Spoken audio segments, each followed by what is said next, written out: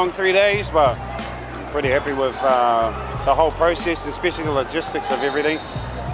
Growing from 51 teams to 112, it caused good problems. Having the 12 courts, 5 venues, all in all, it's awesome having the juniors involved this year. Gives a lot of those senior players that are role models for them, gives those kids a chance to see them play at that sort of level and intensity. The junior division has just exploded this year. We had a survey that ran at the beginning of the year saying let's the under 13s and under 15s come and play, and so we agreed and said yes, let's open it up. So a lot of growth for the junior divisions.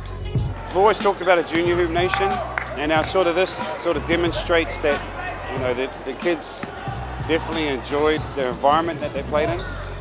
It gives the clubs and the academies a chance to showcase what they've been working with through the year. A lot of the academies work with the kids and then they send them into their representative programs. You know, Pathways being one of those that, you know, do early morning trainings, which there's a number of great people giving back to the game that are, you know, benefiting the kids with their programs, but just time on the court, you know. And the adults games have been intense. Yeah, and then all in all, it just keeps getting momentum every year. I thought the coolest thing was seeing all the different age groups bring their best talent to the competition. Getting to play against people you've played before and becoming closer with each other. Definitely seeing basketball bring people from not just New Zealand but from internationally.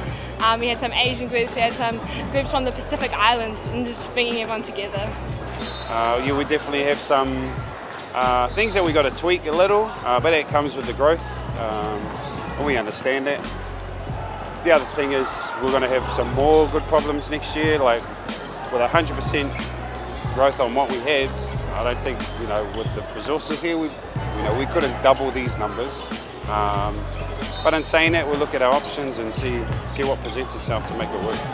The big thing for us is our sponsors, our volunteers. You know, hats off to Moa Basketball Club, the Māori club that come in and, you know, supported this event. They put in a massive effort. You know, Hoop Nation wouldn't be what it is without the volunteers that are behind the scenes. All our bench staff, all our officials,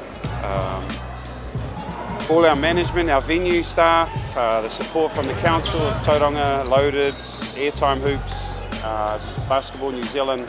I don't want to miss anyone. Akiwa, and our signs and flavour, you know, all contribute to the whole product that is Hoop Nation. Yeah, most of all my wife, my family.